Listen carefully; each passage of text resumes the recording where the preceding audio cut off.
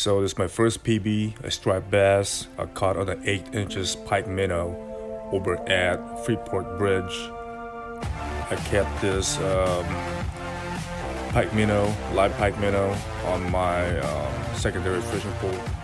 Just kept it in there stationary.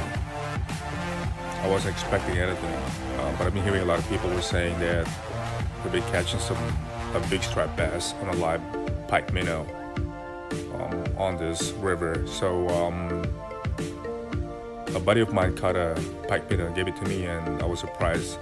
15 minutes later, my fish pole dropped and got me this big fish.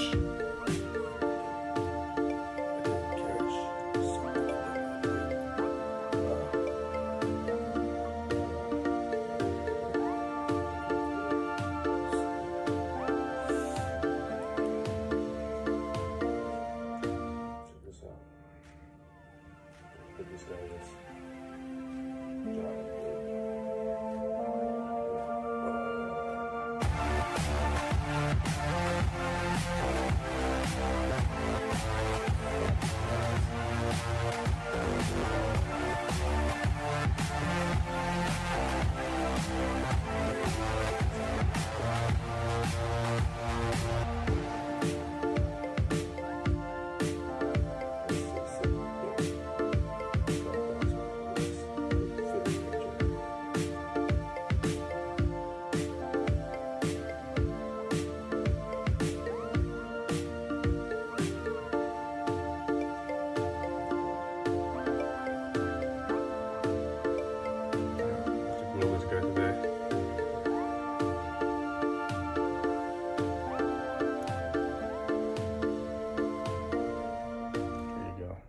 fit in the sink. Here's the finished product. It's a 30 inches striped bass over here. Okay, marinated and grilled.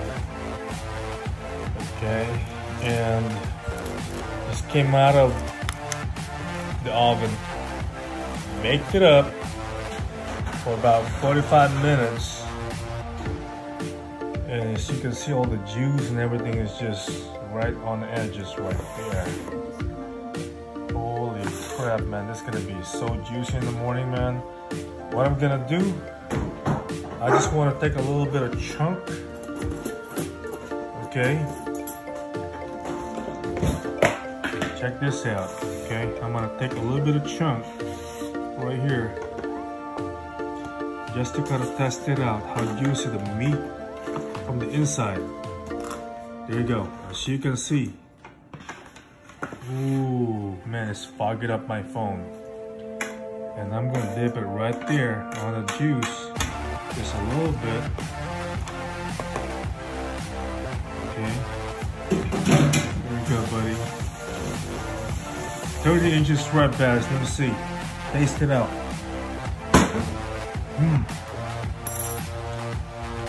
Wow. That is so good. So my family's gonna have a big fish tomorrow to feast on. Oh my God, man, it's so juicy. All the flavor is all in there.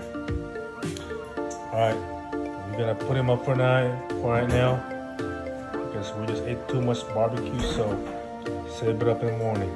Peace out.